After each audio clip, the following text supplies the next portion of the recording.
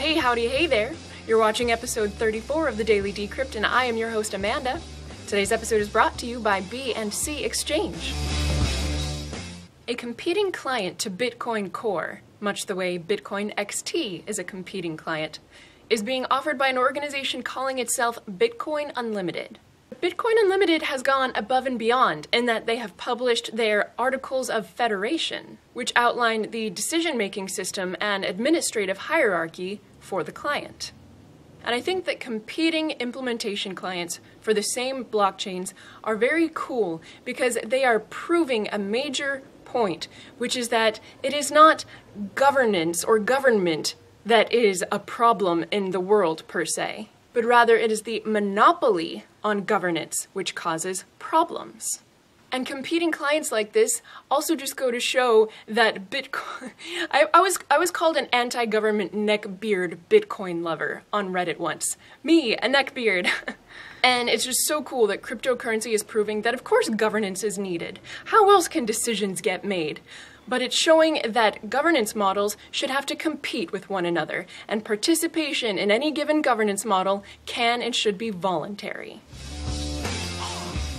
Yesterday we reported that the 21 Bitcoin computer was shipping and the different things that 21 Co. was publishing that you could do with it. But some mused in the comment section on whether the $400 price tag would be worth it.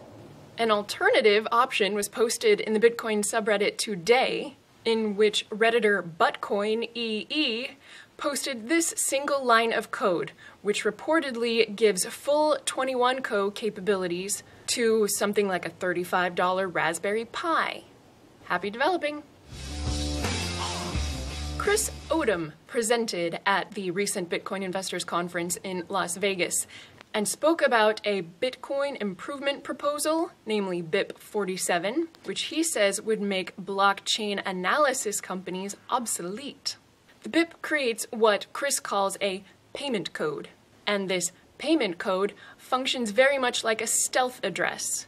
And I remember I was so excited when Dark Wallet was developing stealth addresses, but for whatever reason, they never took off.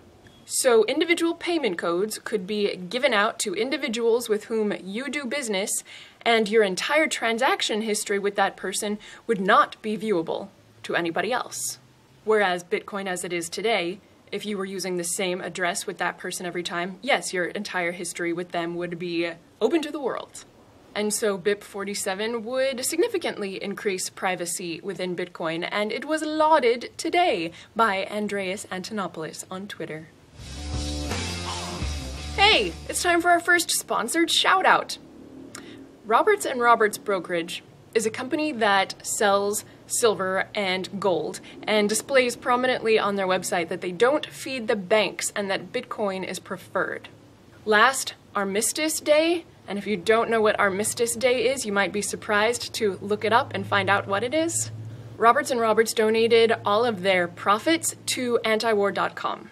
And this Bitcoin Black Friday, they will be doing the same. So the profits from all sales at rrbi.co on November 27th will go to AntiWar.com.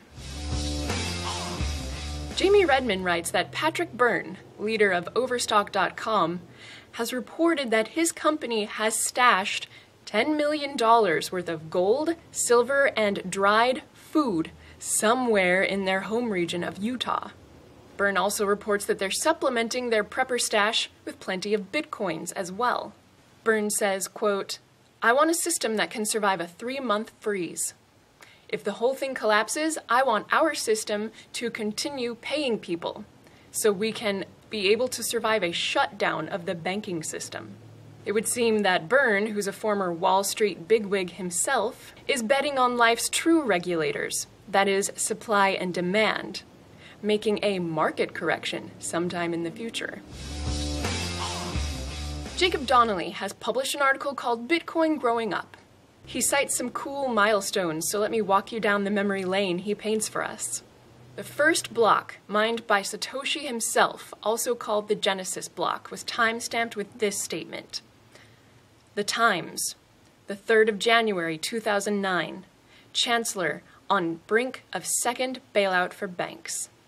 Fast forward 5 years to January 2014, and the Bitcoin network hash rate is 10 million gigahashes per second.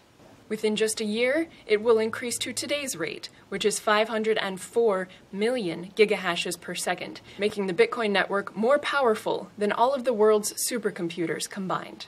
During that same year, average daily transactions have gone from 50,000 a day to 170,000 a day.